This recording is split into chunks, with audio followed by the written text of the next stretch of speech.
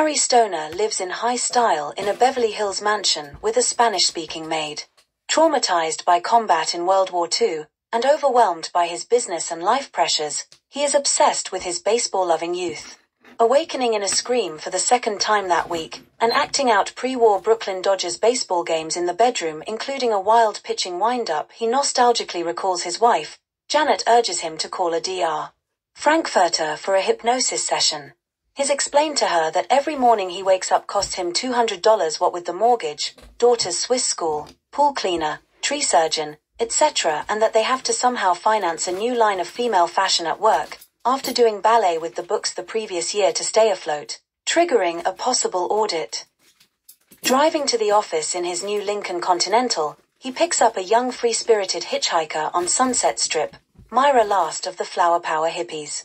She asks him if he wants to ball. He thanks her for asking but declines because he's late to work. Stoner co-owns a financially struggling Los Angeles apparel company, Capri Casuals. He and his partner, Phil Green, have kept it from collapsing by fraudulent accounting and are possibly facing an audit.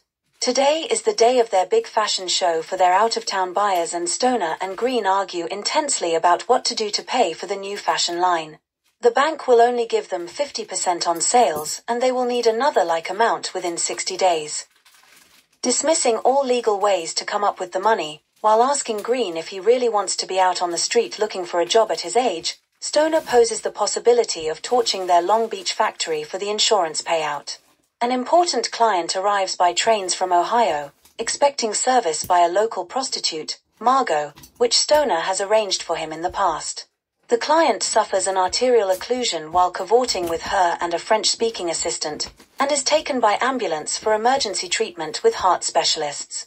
Still shaky from dealing with his client's medical emergency, Stoner takes the stage at the premiere of his company's new line, only to be overcome by war memories as he imagines seeing injured soldiers in the audience.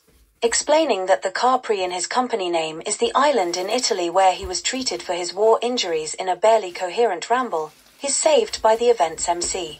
The line is a success with buyers, but all express concern about Stoner.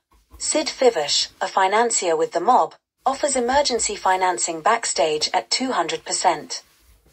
Stoner and Green furtively meet the arsonist Charlie Robbins in the balcony of a Blue movie theater, passing him an envelope containing a $2,500 cash retainer and keys and address for the factory he is to burn down.